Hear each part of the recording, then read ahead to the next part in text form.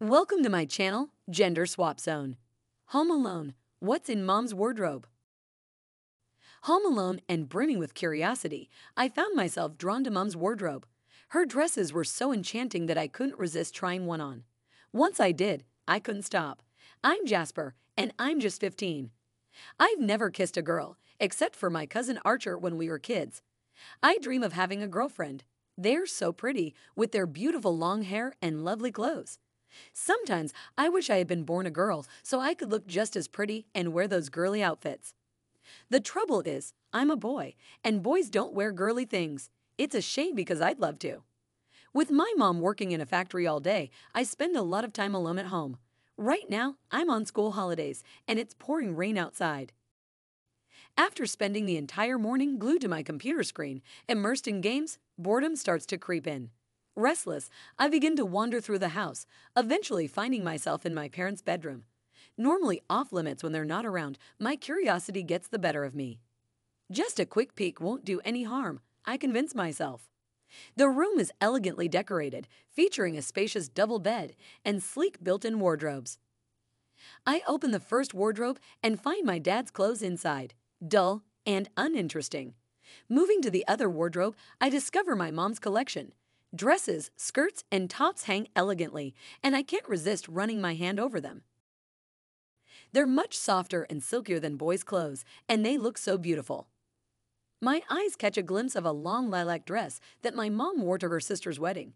It hangs gracefully, reaching all the way down to the floor of the wardrobe.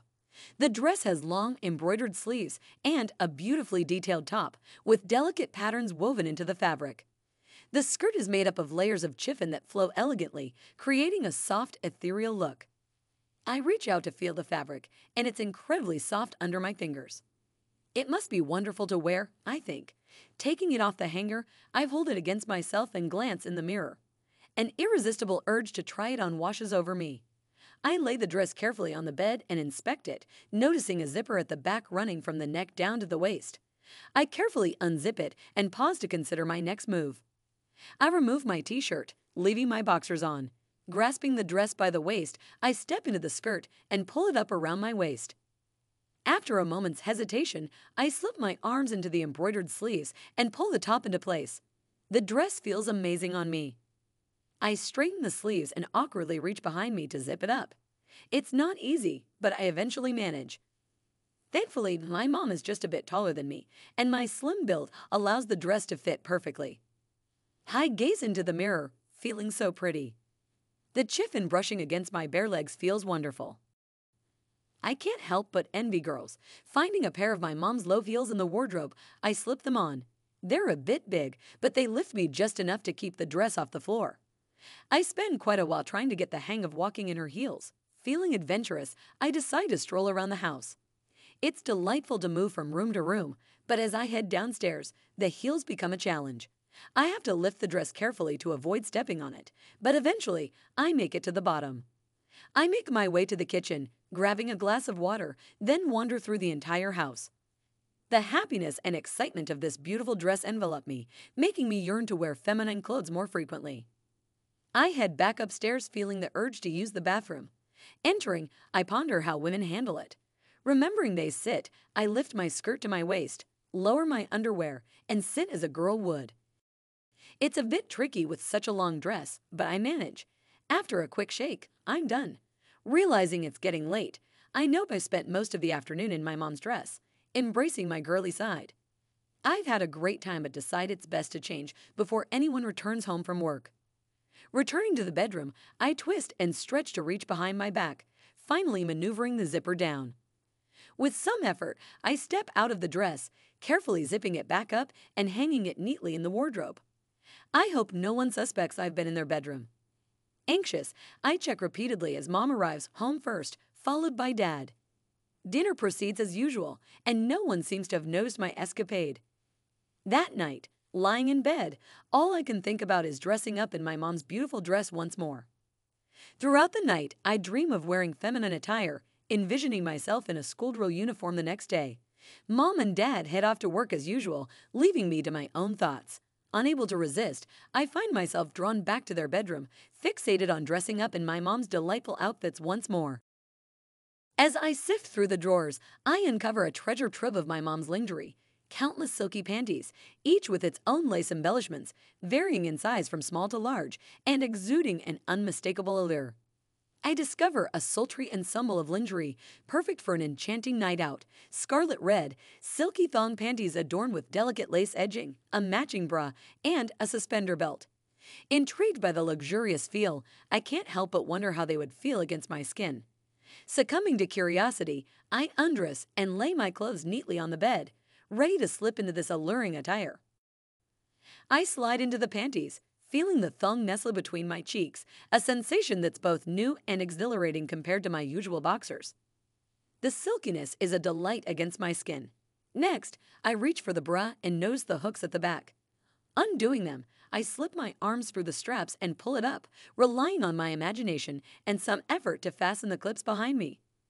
After a bit of a struggle, I finally manage to secure it in place. I glance in the mirror and wow, I see a girl staring back at me. It looks like I have breasts, and the snug bra feels wonderfully comforting against my chest. I then slide the suspender belt up over my waist, its suspenders hanging loosely. Searching through her drawer, I find a pair of nylon stockings.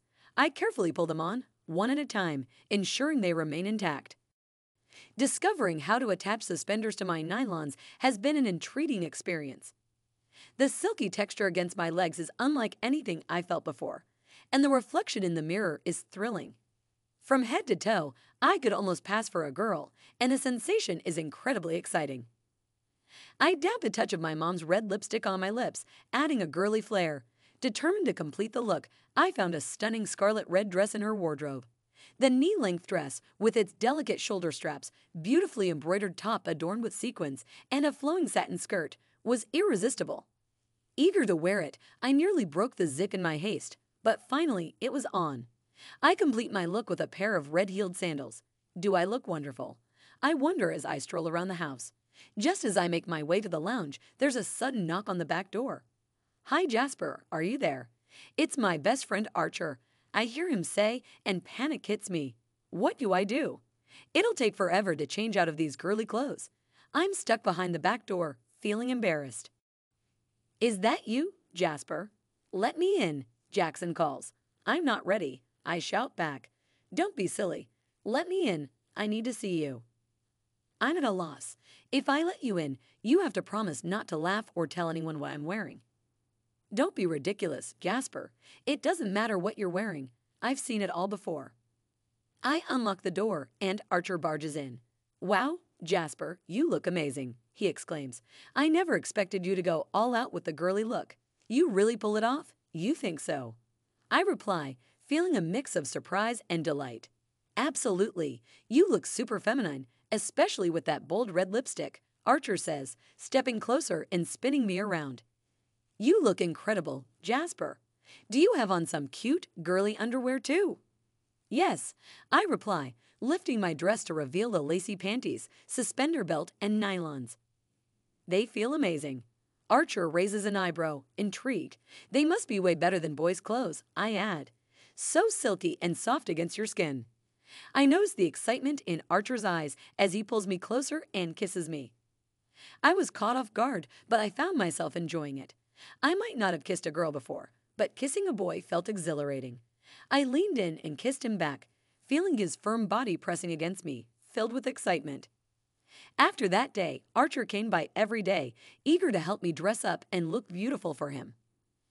I admired girls for their pretty looks and lovely clothes, but it was Archer who truly held my heart. His support and affection made me feel special, and I realized my feelings for him ran much deeper than admiration. Thanks for watching this video. If you enjoyed it and found the content valuable, don't forget to give it a thumbs up and subscribe to our